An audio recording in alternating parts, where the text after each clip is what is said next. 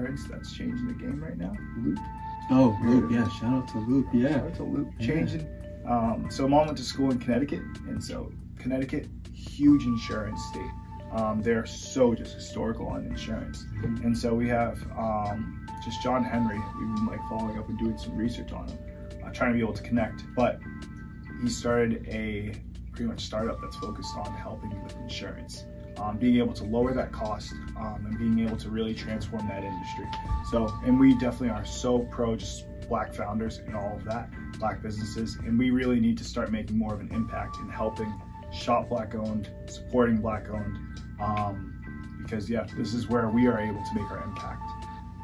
And so yeah, no, shout out, and I love your historical figures. Yeah. I think John Henry is going to go down as a historical figure. He will, absolutely. Yeah, he's doing some stuff. He is moving. And he's even just like, getting started. He's just getting started. I know, and he started with like Harlem Capital.